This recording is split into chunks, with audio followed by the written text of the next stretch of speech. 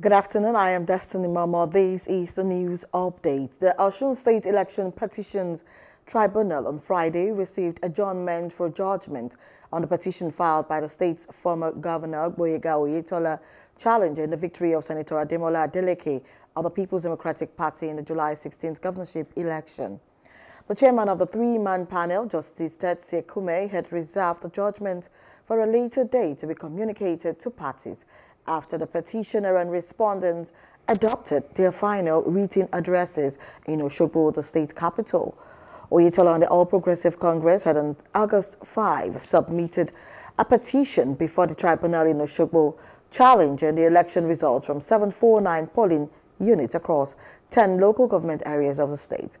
Mr. Gboyega consulted Governor Ademola Adeleke, also adopted all the tendered documents filed as its final written address and urged the tribunal to dismiss the petitioner's application against his client.